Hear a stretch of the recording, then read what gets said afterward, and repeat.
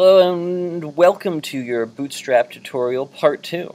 Last time we learned how to set up a fairly simple Bootstrap document, and we made 2 rows with a couple different columns each. We learned about the grid system, and we learned how powerful Bootstrap is because it works for a desktop, it works for tablets, and it works for your phone, all in one. And that's great, that's what we like. So in this tutorial, we're going to learn how to add some more dynamic content to your Bootstrap website, and also learn how to add a navbar, because those are important on pretty much every website. So let's get started. We're back at the getbootstrap.com page in the Getting Started section, and I'm looking here at the basic template. Let's take a look at the basic template for Bootstrap. We want to get this navbar, so let's go ahead and inspect the source code.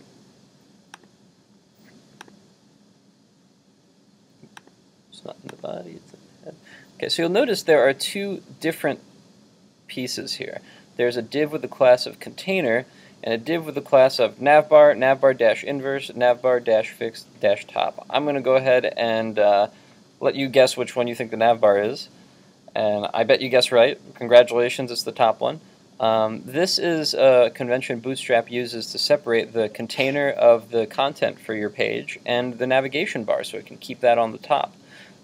So let's go ahead and just add that first div, the container, around our first row here, because we're going to want to keep that convention.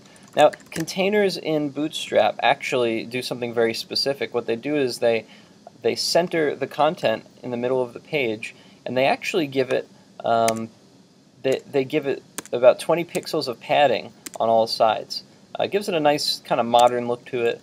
Always a good idea to have an overarching container for your content on your Bootstrap page. So there's our container. Now we need another div for our navbar. Okay. Now in the sample we see the class is navbar, navbar-inverse, navbar-fixed-top, role equals navigation. That's actually for accessibility settings, like if you needed to speak to your computer to tell it to do something. We'll include that too.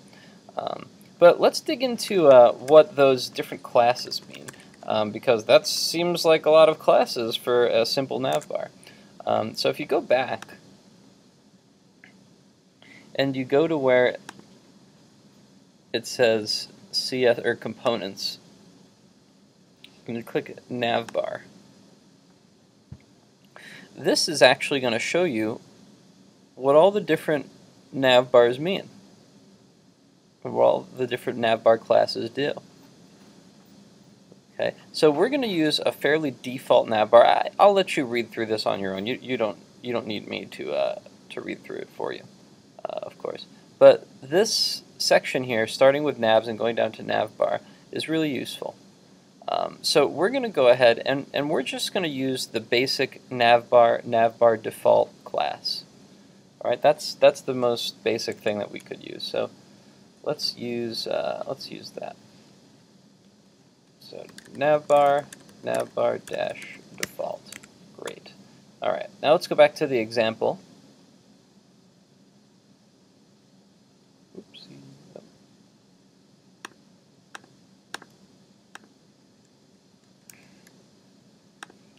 We're going to go back to where the navbar code is. Here it is. And let's expand this div a little bit and check it out. So it's got this before and it's got this after category here. What do you think that means? Okay, if you guess that it's about the collapse that happens when the navbar gets too small, you're right. Watch what happens when we get to about 980 pixels. Not 980. Oh, there we go. It was for about 500 or so pixels. 560. So notice how we have these links on the top here, and then when you get to about 560 pixels, it collapses into this hamburger here. Okay, so that's what the before and after is talking about. It says before on our navbar we have this, and after we have nothing, which is kind of what you found. Okay, so let's look at this before piece here. We'll start here. So it says div class equals container. There's that container showing up. So we're going to put that in. So let's go ahead and go div class equals container. And you'll notice there are two new divs. There's a div with a class of navbar-header, and if you put your mouse over that, you'll see in that Google Chrome highlights the element. That's actually where like your company logo would go, or your company name, your project name. That's kind of like a standard place for it to go. Of course, it doesn't have to be there. You can add a class of pull left or pull right to your navbar header to move it in a different place. But that's what's in there, so let's check it out. It looks like it's got a button, and it's the type of button. The class is navbar-toggle collapsed. What this means is this button is only going to show up when it's collapsed. Okay, that's, once again, when we get to here, that's when the button shows up. Okay, so we can go ahead and add that functionality into our Bootstrap navbar. It's always a good idea to have that collapse functionality. It's very standard on mobile devices. So let's go ahead and copy this button code fairly exactly.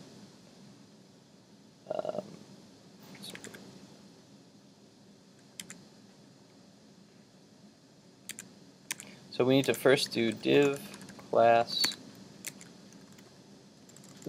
navbar-header. Inside that we have button type equals button, class equals navbar-toggle collapsed, data toggle collapse, data target navbar-collapse. Great. Okay. Now inside the button, it looks like we've got a couple of different things. Now this icon bar, this actually comes from the icons from Bootstrap, so we're going to need to add another import in our header. We're going to need to import this stuff right here. And you might notice in your root folder that you don't actually have that, because we didn't compile the icons from Bootstrap originally. But that's not too bad. Let's go ahead and add this link, and I'll show you how to compile it later. We're going to remember to delete those.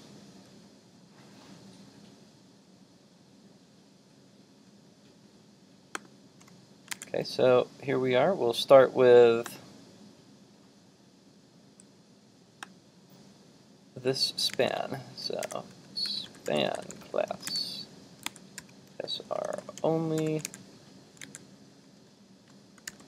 toggle navigation, span. That just shows up when nothing shows up.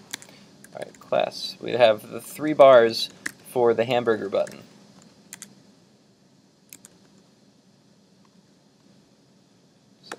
This 3 times. And then finally we need to close our button tag because we haven't done that yet. Great. Okay, so that's the button all set. We also need this link, the navbar brand.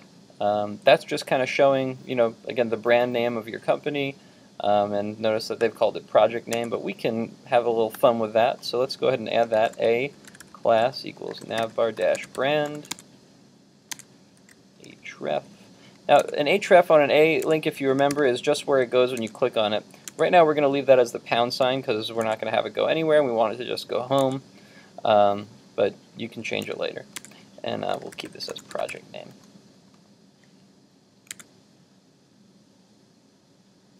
Great. So that closes up our navbar header class. Now we need to show what's actually in the navbar. So to show that, we needed to add a new div with a new class.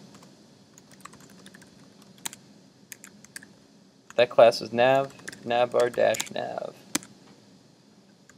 Okay, now this is a little confusing, and I have to tell you, oops, no, I lied. Sorry about that. I copied it wrong. Don't copy it wrong. Navbar-collapse. Collapse. Okay, cool. So this div is fine. So this is still, we're still living in the navbar. Now, what we need to put inside the navbar-collapse is the content in the actual navbar. Where do we get these links from? and it's actually an unordered list in Bootstrap. So we're going to add an unordered list here with a class of navbar nav. Now this is a little confusing. You're like, why are there so many navs? And I don't blame you. It's actually something that I get confused with a lot too. So let's just start again from the top, because this is the last nav class we'll need to add. So the first thing we put in here is we put in that we're going to have a default style navbar on our page. In that navbar, we're going to add a content container.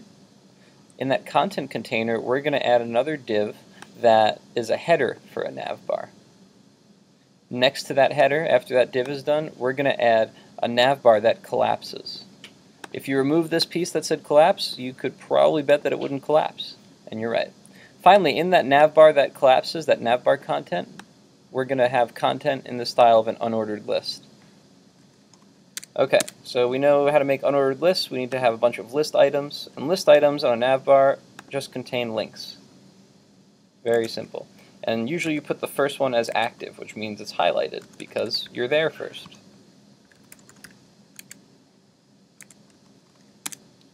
Okay, so here's one list item, and inside it's an href.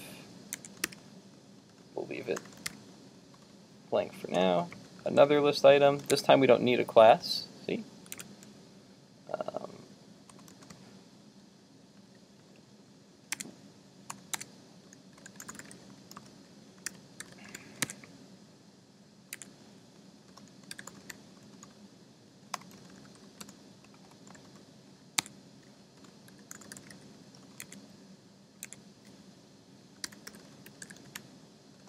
Alright, and that's good for now. We have 3 links. Okay, so we got home, we have about, we have content. Let's go ahead and compress those. We're done with our unordered list. And that just about does it for our navbar. Okay, and if you've been coding well, you've been closing up all your tags as we've been going, so that's good. Okay, last thing we need to do, like I promised, is we need to get the icons off of Bootstrap. So let's go ahead and show you how to do that before we get started.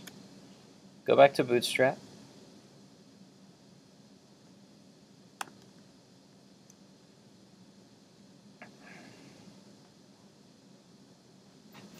Okay, and if you look here, if you download the Bootstrap source, that should get you a folder with those icons in it.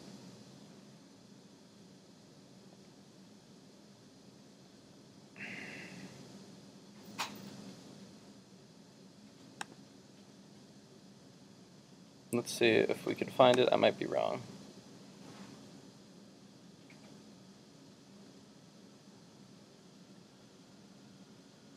Oh, no, there it is. It's in the docs. And favicon.ico. That is what we're looking for. So let's take that and let's place it into your folder where your project is. I've kept mine in the same spot.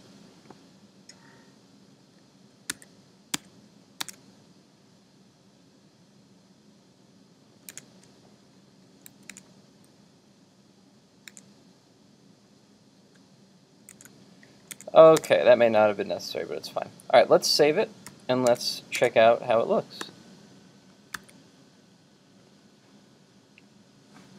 So if all goes according to plan, you should have a navbar that puts the finger ready to go when you hover over some links. If you click project name, you're probably not going anywhere. The about page, you can see changes the link to about and contact and all that stuff. Okay. And if it's going to be nice to me, look at that. It was nice to me. The collapse works as well. Alright, so at this point I'm going to pause the tutorial and I'm going to wait for you to kind of catch up a little bit because we've done quite a bit of coding in quite a bit of time. And then we'll add some more dynamic content to our page. You can also see here how that container is adding padding to the sides of the body. Pretty standard and also cool looking. Alright, so I'm going to pause and then I'll restart and dynamic content to your page. Remember that Google chart that we did a while back? I have the code, the basic code from the tutorial that I made for you, but you can go ahead and find your code now, or anything else you want. That's fine too. But we're going to put this Google chart into our Bootstrap site. So let's get started. I want to have it just centered right in the middle of the page with a simple heading above it. So let's do that. We're only going to need one column, so it should be a col-md-12, and it should say, let's just say data visualization. Great. Okay. Now I'm going to get rid of these IDs because remember we styled them with our overrides to be red and blue, and that's hideous. So let's just kind of get rid of them. Okay, cool. And then we have another row. Now inside this other row is where we're going to need to be a little tricky. If you remember, you told your Google Chart API to draw the chart into a div with an ID of chart_div. So what we're going to do is we're going to make another column middle 12, and we're going to give it an ID of chart_div. And we don't want it to say anything. Good. Now, if you remember from our tutorial, we have to make sure that we have the JavaScript API for Google loaded. So let's go ahead and copy that. Whoops.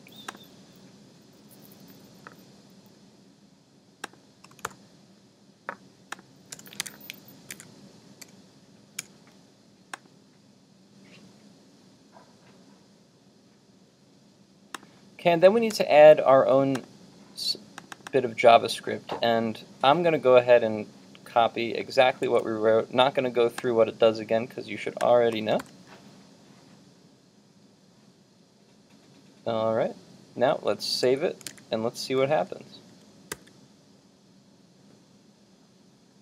Alright, so here is our data visualization row above our chart with our Bootstrap navbar, all going according to plan, which is great.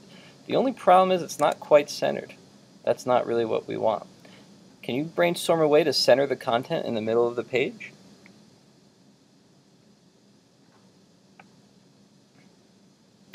Well, I don't want to take up too much more of your time, but if you said that, why don't we use some spacer columns on each side, maybe like 3 sets of col-md4, you might be right. You could also do it in CSS. But that's the thing with coding, there's a lot of different ways to do it, and it's up to you to figure out which one you think is the best. Right? That's the end of this tutorial. Now you should be able to add pretty much any type of content you want. You just added in a custom drawn chart, which is way above beginner level, and you have the ability to make your own navbar. And that's it for your Bootstrap tutorial. I hope you enjoyed, and happy coding.